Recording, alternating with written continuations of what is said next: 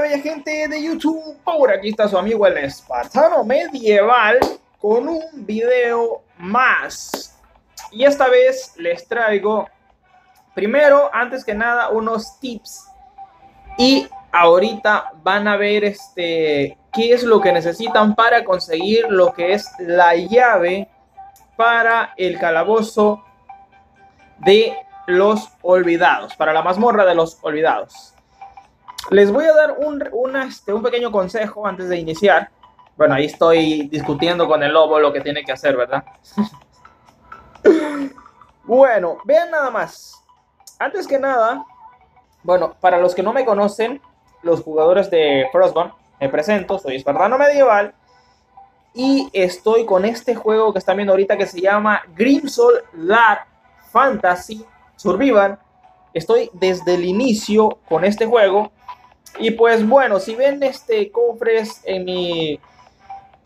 aquí en mi base, es porque me lo han obsequiado los desarrolladores del juego, ya que yo pues le doy propaganda al juego, pues ellos me recompensan, me dan lobos únicos, armas únicas, legendarias, cofres,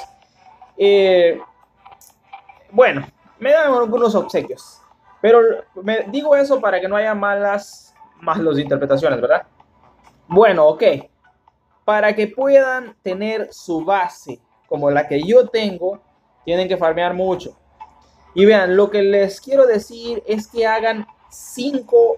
De primero, la primera barrera alrededor, para los que se van a descargar este juego, porque yo sé que se lo van a descargar, porque se acerca el multijugador. En este juego ya solo faltan unos días, prácticamente algunos 12 días, para que venga la actualización. Y por eso les digo que se hagan un muro a todo alrededor y después poco a poco le vayan poniendo el segundo, tercero, hasta que vayan. Aquí no es como en Frostborn, no es como en Last Day. Aquí cuesta muchísimo tener todo lo que ven acá. Así de que bueno, tienen que crearse unos cuantos muros y es muy difícil que les roben también acá. Como pueden ver, bueno, ahí está un cadáver, ignoren el cadáver. Yo tengo mi caballo a nivel 19, nivel 20 prácticamente. Acá me faltan 2 paredes, 3 paredes, 4 para que estén a nivel 3, pero bueno, eso no importa.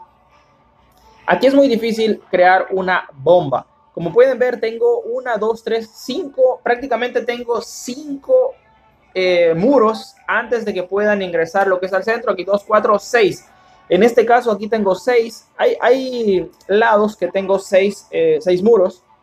El centro pues obviamente está por acá. Voy a cambiar para que lo puedan ver. Estos cofres son los que les digo que son especiales. Y estos que ven acá, los cofres de comerciante, eso los van a conseguir ya cuando ya tengan el caballo a nivel 15 en adelante. Vean nada más. El centro tienen que cuidarlo mucho.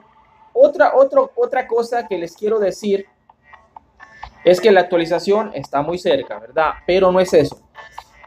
Asegúrense que diga desconectar, que no diga conectar, porque si dice conectar, al momento que venga la actualización, porque le han puesto ahorita a ellos un sistema que si no estás conectado, te van a borrar tu cuenta, porque las cuentas que no están conectadas es porque yo estoy 100% en contra del hacks o los mods. Estoy completamente en contra de eso, no lo hagan, porque dañan el juego y la experiencia de todos los demás. No sean tramposos porque van a ser baneados. Así de que asegúrense de que diga desconectar, como dice acá en mi caso. Los que no digan desconectar, lo vuelvo a repetir, van a ser cuentas borradas. Así que ojo con eso, ojo con eso. Bueno, regálame un excelente like si te gusta mi contenido. Y vamos ahora al segundo paso. Al nivel 23, tú ya has desbloqueado lo que es el traje de nivel 2 y la espada de una mano. ¿Qué quiere decir? Si tú ya estás al nivel 23, quiere decir de que ya estás listo para ir a la mazmorra de los olvidados. Ahí, como la acabas de ver en pantalla ahorita, esa es la mazmorra de los olvidados. Es muy difícil cuando eres novato. Entonces a ese nivel también se desbloquea lo que es la espada de una mano, que es muy buena. Y quiero mostrarles que no llevo ninguna ventaja ahorita ni de vida extra. Como pueden ver, tengo los 100 de vida. Bueno, ahorita lo van a ver, pero ya me quité los 8 puntos de vida extra que yo tengo. Le he quitado los puntos extra que le tengo también a la espada de una mano, porque yo ya la tengo más fuerte. Tiene 5 puntos. Vamos a ver, vean, tiene 30, prácticamente yo ya lo tengo de 35 puntos. Me he quitado la habilidad de correr también, como pueden ver. Esa nunca me la quito porque es muy buena. No voy a usar ninguna ventaja ahorita, simplemente lo voy a hacer como ustedes lo harían a ese nivel. Hasta voy a dejar la mochila. Y bueno, les voy a mostrar algo ahorita que espero no se queden con la boca abierta. Esas son todas las bombas que yo he logrado tener hasta el momento. Estoy más que preparado para ahorita que venga la actualización. Pero bueno. A ver, bueno, me estoy curando. Porque acabo de comer sin querer. Con un dedo toqué la de comer. Oye, ¿por qué me curo? Ok, bueno. Lo vuelvo a repetir. A ese nivel, al nivel 23, no llevo ni escudo porque el escudo se desbloquea al nivel 40, que es este de acá. Ese se desbloquea al nivel 40. Cuando ya puedan desbloquear la masa rebordeada, que ese se desbloquea al nivel 35, es mucho que mejor todavía. Ok, entonces ya dejándonos de habladurías, vamos a ir a coger algo de comida. A ver, en este caso me voy a llevar 24. Voy a llevar así. A ver, no. Haciendo cálculos, era así. 25. Ok, vamos a asegurarnos que esté al 100% de agua.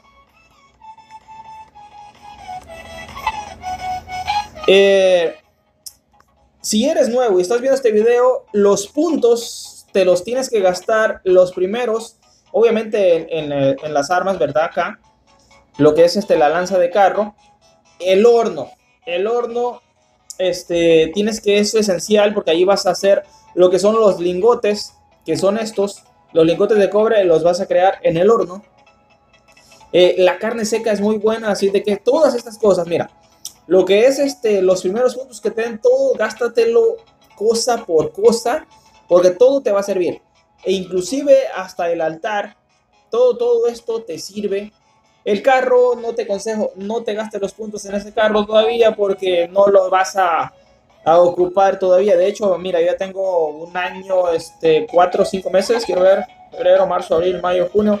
Un año, 5 meses en el juego y todavía, ya lo completé, sí, pero faltan las piezas en los ejes, así es de que no sirve de nada que te gastes los puntos en eso. Otro tips muy bueno es que no hagas el banco de trabajo para los clavos. No lo hagas porque créeme que te vas a arrepentir si lo haces, porque acá no puedes crear clavos como en otros juegos. ¿Ok? De hecho, en estos 17 meses que yo llevo jugando, nunca me he fabricado un solo clavo, porque un solo clavo te pide lo que es bronce, y hacer uno de bronce, créeme que te va a costar muchísimo hacer uno de bronce. No vale la pena hacerlo porque en los caballeros te van a soltar lo que son, vea, vas a necesitar que buscar todavía el estaño. A ver, ¿dónde está la habitación de los clavos? Acá está. Mira nada más, yo tengo muchísimos clavos. Tengo acá 900 clavos, más de 900 clavos. Ahí tengo la cabeza. Esta es la cabeza del líder, que es artículo único, pero cuesta mucho llegar hasta ese punto. Ok, dado esos tips, vamos a ir entonces, vamos a proseguir. A ver si tomamos agua. Sí, 91. Ok, vamos para allá. Y como te digo, regálame un buen like si te gusta. Me gusta dejar bien explicado paso por paso las cosas. A mí así me gusta hacer. Y estoy haciendo este video por la razón de que... A ver, bueno, vamos a ver acá. Vamos a ver si tenemos suerte y me dan algo, porque ya tengo rato que no veo un video. Como digo, sé que ahorita que va a venir el multijugador, van a haber muchos que se van a descargar este juego. O si ya lo tienes descargado, pues lo vas a continuar. Pero si te lo estás descargando, este video te va a servir mucho. El consejo que yo les doy es que vayan a la mazmorra de los olvidados cuando ya tengan desbloqueado el traje de nivel 2. ¿Por qué razón? Porque con el traje de nivel 1 prácticamente te pasas el primer piso y necesitas a ley el traje de nivel 2 para pelear con los caballeros, porque te van a salir profanadores y caballeros olvidados. Bien, caballeros olvidados, que créeme que los caballeros olvidados son muy rápidos atacando. Tienes que ver mis videos. Te voy a dejar el link en los primeros comentarios. Les voy a dejar el link de las guías que tengo, de todas las guías, ya sea de guía de farmeo para un cráneo, guía de farmeo para 2 cráneos, cómo encontrar estaño, como las guías para la mazmorra. Ahí les voy a dejar todas las guías para que ustedes las puedan seguir paso a paso todas. Así de que bueno, un buen like y vamos a darle. Antes había una manera mejor todavía de matar pero me traje al lobo. Esta es una ventaja, lo voy a dejar ahí. Antes había una manera más fácil de matarlo. Todavía existe, pero es muy complicado y no se las voy a mostrar ahora. Vean nada más. Le pegan 2 golpes, se comienzan a curar y se vienen para acá para que los lobos, ellos solos, se maten. Vean nada más. Como ven. Acá traten la manera de curarse lo máximo posible. Se vienen rodeando todo esto. Se traen a los lobos que se lastimen acá en estas cositas. Y vean nada más. Ahora está más fácil. En los pinchos estos. Ok, vamos a dejar que se siga haciendo daño. Listo, ahora sí vamos a atacarlo. Con tres golpecitos que le den. Listo, ahí ya se hicieron daño ellos. Que se sigan haciendo daño. Venga. Venga, venga, venga. No dejen que destruya esas. Porque eso les va a servir a ustedes para hacerles daño. Lo que son a los lobos. Vean nada más. Allá vienen. Vean, vean, vean, vean, vean. Ok, listo. Vente para acá. Es lo que les digo. Vamos a ver. Otros 3 golpecitos. Opa, opa. Hasta ahí. Hasta ahí. Oh, ahí arriba me faltó uno. Vamos a curarnos. Bien, ahí vienen los lobos. Se los vuelven a traer lo que es para acá. Como ven, ahí se lastiman ellos. Uf, ya se destruyó. A ver, ven, ven, ven, ven. Destruyete esta, destruyete esta. Se tenía que destruir esa también. Ah, no, se la destruyó. Vamos a ver. No estoy usando ventaja, si no ya hubiese usado el golpe fuerte. Como quiera, de 2 golpes se mueren con esta espada. Ok, listo. Venga. Cae, cae, cae. Ok, vente para acá. A ver, listo. Vamos, uno más. Perfecto. Venga, venga, venga, venga. Uf. Vamos, aléjate. Eso. Eso. Quería que se destruyera esa. Bueno, vamos a seguirnos curando. Vamos a ver, muévete. Con el joystick se puede mover también para cortar el ataque. A ver, uno. Venga. Vamos a ver cuánto de carne vamos a ocupar. Yo creo que son 20 cabales. Vamos. ¡Opa, opa! Tiene que matar rápido a los lobos. Porque si no, van a venir más y más. Vamos, muérete. Ahí lo tiene. Exacta una espada. Si lo hacen bien, una espada exacta es la que se van a gastar. Si no usan lo que son todos los pinchos que tiene acá, él no les va a alcanzar la espada. Y vean, y me dio una espada extra. Ok, traíamos 25 y me gasté 2 de carne. Sí, exactamente 20 de carne seca es la que se van a gastar. Con 20 de carne se lo acaban. A ver, bueno, vamos a recoger estas cositas porque aquí ya no tenemos nada que hacer. Aquí ando mi lobo. Este lobo es brutal. Como pueden ver, es enorme. Es enorme, se los voy a mostrar. Ahí está, es Es mi lobo único. Ya tengo 4 lobos únicos. Tengo uno raro y uno normal. Cuando ya tengan bastantes lobos, no es necesario que tengan 10, 15 lobos, porque más lo que van a hacer es que ustedes se esfuercen más en darles más de comer. Lo que importa es la calidad, no la cantidad, ¿ok?